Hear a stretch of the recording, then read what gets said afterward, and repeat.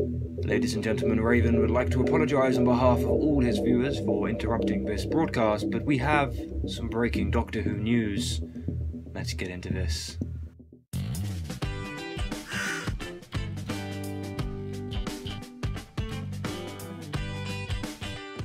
Welcome to a very excited and hotly anticipated Doctor Who action figure news video. So it has just been officially announced that we have got some more B&M Doctor Who sets to be hunting down very soon. Now the first set we have to talk about here is of course the 5 Doctors set, including the 3rd Doctor in his lovely brown cape there.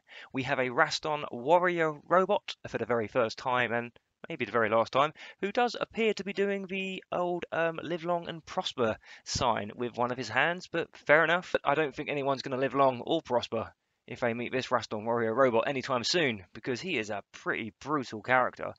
Just ask any Cyberman. And talking of Cybermen, the Cyber Leader, yes, that's right, for the very first time ever, we've got a classic Earthshock style Cyberman, Cyber Leader. Now, you can tell this by the fact that his handlebars are painted with some black and silver. Now, personally, I'm a little bit, I wouldn't say disappointed, that's a very strong word to use, but I was very much looking forward to army building the classic Cybermen from this story, and I can only say that I guess I still will, but we're going to have to customize and paint these Cybermen to make them, you know, just normal scout. Of course, painting the handlebars completely silver. It is good to see that the Cyber Leader, of course, comes with his gun as well. I love an accessory, so that does look really good.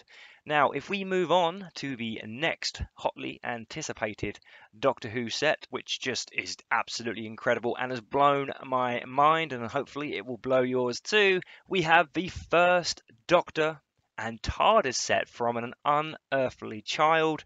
I mean, brilliant. It looks absolutely incredible. I will say that in this image, the St. John's logo does seem to be half missing, which is a bit strange.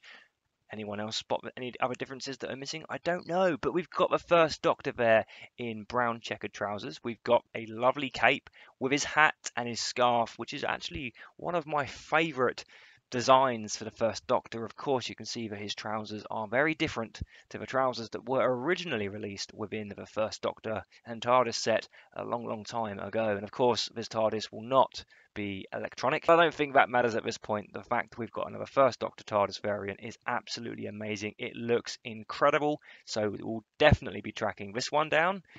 And then if we move on to another free pack, we have the Earthshock set.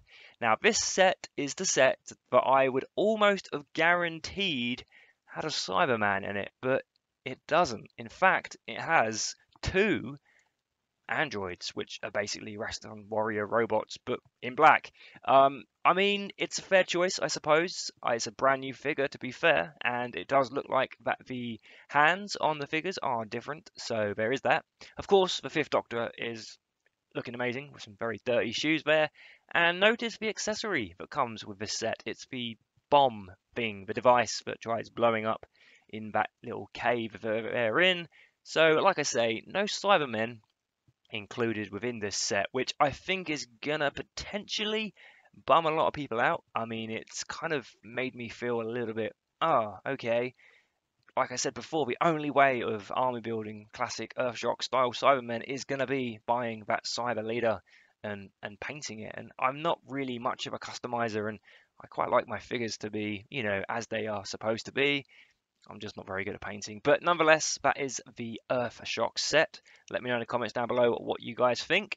And then, moving on to the Daleks. Of course, we have History of the Daleks set 6, The Evil of the Daleks. It was a very obvious choice. We knew it was going to happen. So let's talk about it. We have the Drone Dalek, of course. And we also have the Guard Dalek with the black dome.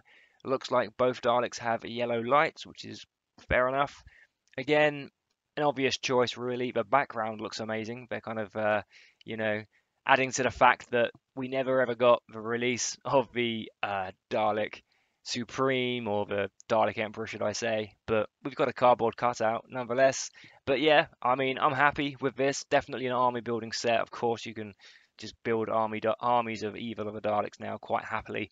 Then moving on to the last set in this video, and that is History of the Daleks, Set 8, Planet of the Daleks. I've got to say, a little bit disappointed with this set in particular because there is no Supreme Dalek with it. Now, they included obviously the Dalek from the Invasion of Earth in History of the Daleks Set 2, and there was no kind of change in box size, so they could have had that in there. I guess maybe because these are technically re-releases, or at least that ilk, that they didn't want to maybe produce a Dalek like the Supreme Dalek again because it might cost too much money. I'm not 100% sure if these Daleks are going to be exactly the same as the Daleks we've just got from Day of the Daleks. They do look very similar, I've got to say, and I've already army built those, so it might be that I just buy 1 or 2 of these sets and that's it. But having said that, it's very difficult to track down any Daleks in B&M at the moment, so maybe that's a good thing. I don't know. What do you guys think? Is this a missed opportunity? Could they have had the invisible Dalek in there as well, perhaps? You know, the one that's been sprayed or partly sprayed by the third Doctor? I don't know. I'm a little bit on the fence, I've got to say, but we have got to remember that we are very lucky to have any of these Doctor Who sets at all in this day and age. So the fact that we are still getting so many Doctor Who sets on a yearly basis, I'm happy. It's good. It's good. So yeah, let me know in the comments down below what you think, and thank you very much for watching this Doctor Who video. I will see you all again for another one very, very soon. Take care and goodbye for now. Thank you to everyone for watching another one of my Doctor Who videos. I fucking love you all. I do want to say a massive thank you to my VIP patrons of Mark Thomas, Chris TJ, Sammy the Dalek and Ben Taylor. And also thank you so much to all of my other patrons: Cybershade1, Boston Stew, Ryan Costa, Dalek Boss, Jeff316, James Griffin, Andrew23, Third Dr. John, Tiny Tower Kid, Flawless Reactor, Time Kid 88, Cyber Daleks, Gary Humbert, Simon Taylor, Penny and Amber, Samson Cole and Bev Richards. Thank you all so much for your contributions. You guys are helping keep this channel alive.